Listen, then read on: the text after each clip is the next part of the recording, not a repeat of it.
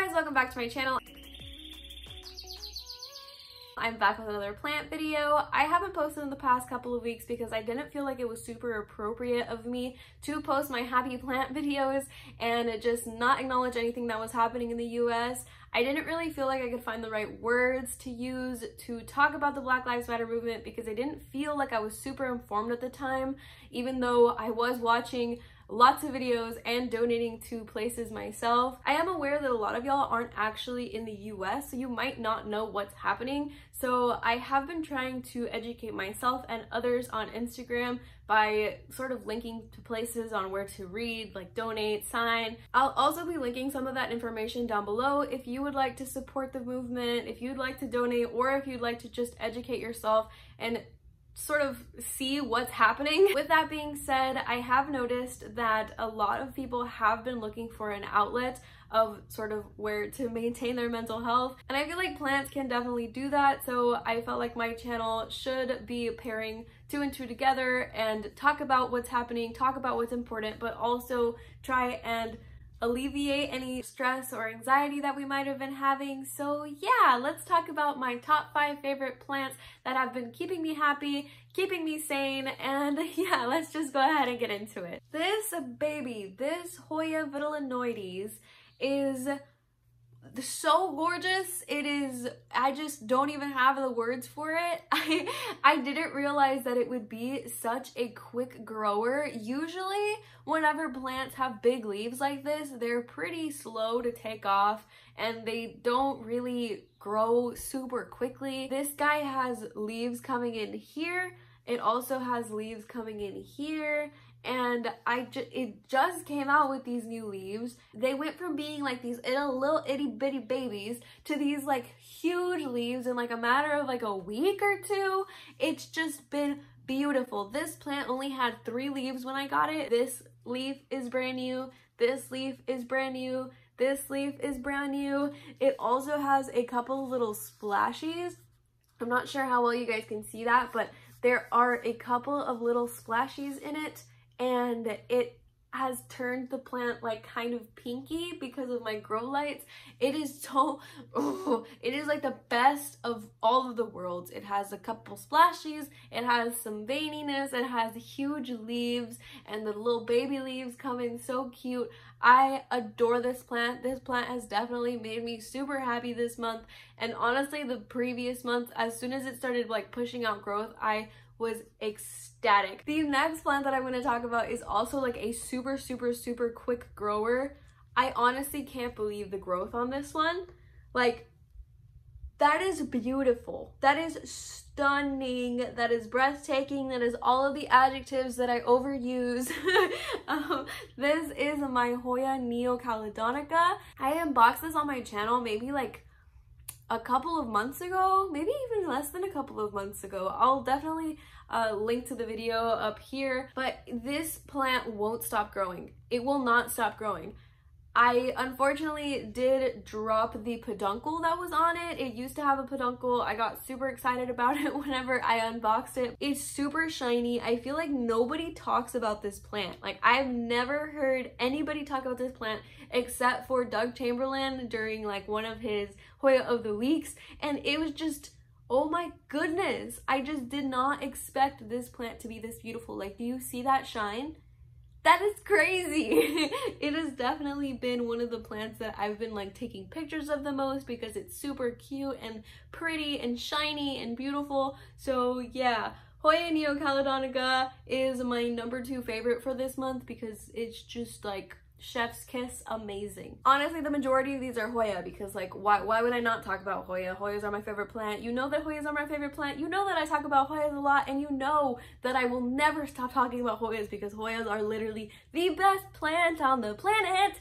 So yeah, I adore, like, this is probably like my top 5 favorite plants of all time is this little baby right here. This is a Hoya mirabilis.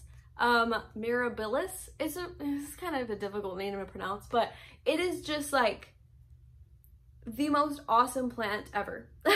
I'm pretty sure that this is a lacunosa cross because of its flowers. Its flowers are really pretty and they're kind of like this minty green color, and they're just super, super, super cool looking. I cannot wait for this flower. I cannot wait for this plant to bloom for me, and you guessed it, one of the reasons why it's my favorite plant right now is because it has a peduncle.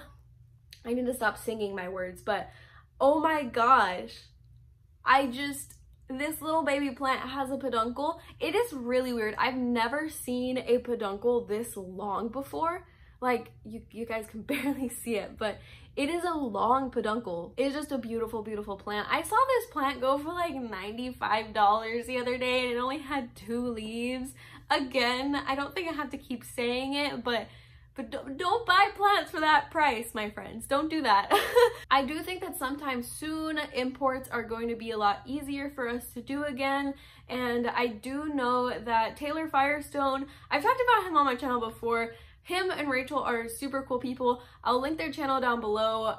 He made a video on imports and like the easiest way to import and everything that you need to know about imports. So I would definitely recommend checking out that channel before you buy a $95 plant that you might be able to import. So yeah, this is my Hoya mirabilis. It's absolutely stunning. It's velvety, it's delicate, it's like a little, it just reminds me of a pretty little lady, you know? She's a pretty lady. I love her. And then the next plant that I have here, I am gonna show you guys a non-Hoya because this plant is, oh my god, this plant is just as beautiful and velvety and amazing as my mirabilis, except this is an anthurium. I don't know if you guys have been on my channel for very long, but if you have been, this plant has been on my wish list for forever. I love my Anthurium forgetii. Anthurium forgetii, I still, like, honestly, this Anthurium is probably an Anthurium that I would like to have multiples of. That is how much I love this plant. I got this in a trade. This is actually what I traded all of those Hoyas for whenever I posted that video of 9 Hoyas being shipped. I traded all of those Hoyas for this little baby. I adore him. One of the reasons why I decided to show you guys him is because he has a little baby leaf coming in. He has a little baby leaf coming in, you guys. I don't think that I really have to express my happiness for this because it is stunning. It is my favorite thing ever. I love it when my plants give me new leaves. I feel like the next Anthurium that I want is probably another forgetii, except I want the veins to be a lot more prominent because I know that there are some forgetii out there who have like really thick, silvery, beautiful veins. But yeah, this is my Anthurium forgetii. And the last plant that I have to show you guys is my Hoya caudata. I don't think that this plant photographs very beautifully. I also don't think that it looks super amazing on camera because it does kind of just look like a dead plant. I'm not gonna lie, it does look a little funky, but when you look at it in person, it is like there's something magical about it. There is something that's very, like, it looks unearthly. It looks like it's from another world. It looks just like it has cute little ruffled edges. It has fur. The texture of it is like super strange. It's like a thin, like, I don't want to say cardboard because it's not cardboard, but it's just like a really odd texture that you don't really feel in other leaves. And again, it's furry. The baby leaves come in super, super hairy and adorable. And this is another plant that kind of surprises you. It'll either come out with a leaf that is just like solid green, or like a solid color with no splashes, or a color that has like a really beautiful like purpley green to it and then a bunch of silver splashes. It is just such a stunning plant. The growth pattern on it is a bit odd, but this is another plant that has given me a couple of peduncles. So there are 2 peduncles on the end here.